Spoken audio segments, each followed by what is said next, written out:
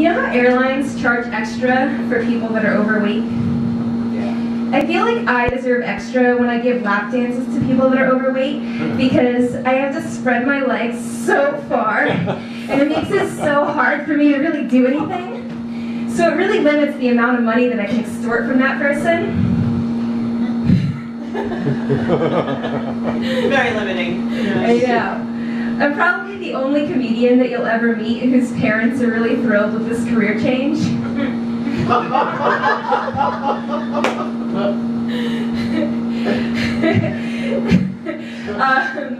What? Oh, sorry. Okay. So clap for your sports fan. Hey, one person. Thank God for that.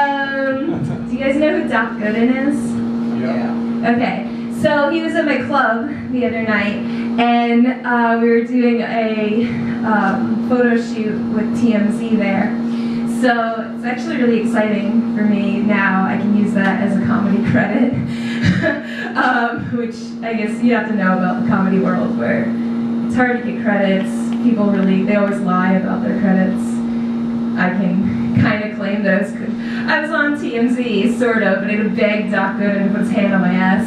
So it depends on how you look at it, if that really counts as a credit or not. I see you in the corner. What's up? It's how people stalk me at work too. So. You want to do a champagne room later? So my comedy, it kind of really took off. I only started doing it about a year ago, and I realized like, I'm a lot different than other comedians. Because truth be told, no one really gives a shit what funny thing your niece did last week. Everyone gives a shit what funny thing happened in the strip club.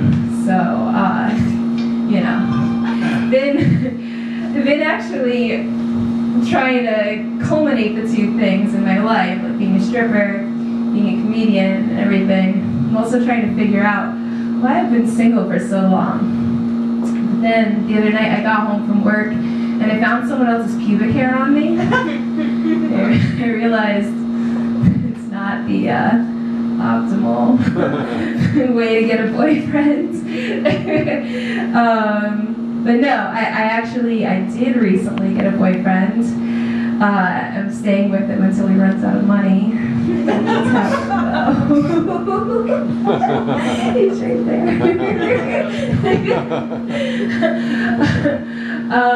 Let's see, other jokes that I've written in my life. It's a replica of what I do at work. No, you know, people always know like, are you really a stripper? Are you actually a prostitute? You know, my I feel like when I was a child, I got molested just enough to be okay with being a stripper, but not enough to be okay with being a prostitute. So that's the difference between me and the other girls that take it one step further.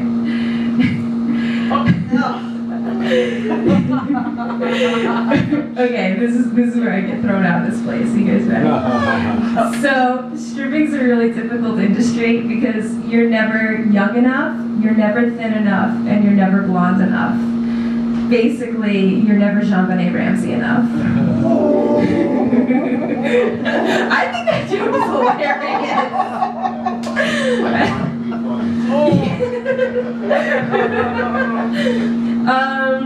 Yeah, so anyway, if you liked my comedy, you can, or if you want to see me half naked, you can follow me on Instagram, it's stripper comedian, and if you want to see me totally naked, you can come to see me at work anytime. It's Vivid in Manhattan. Thank you.